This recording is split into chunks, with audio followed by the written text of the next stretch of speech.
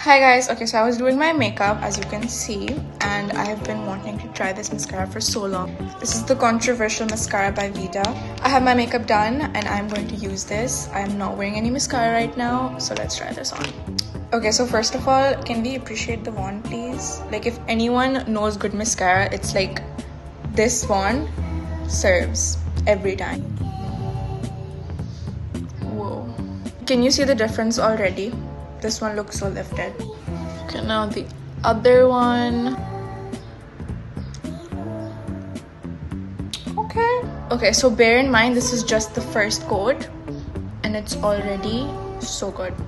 Okay, so one thing I really like about this mascara is the fact that it's not just like volumizing but also lengthening, and I love that because I have to go in with multiple mascaras like that have different qualities, like lengthening and then a volumizing one, but this is just like both in one, and I love that. So this is definitely now going in my favorites.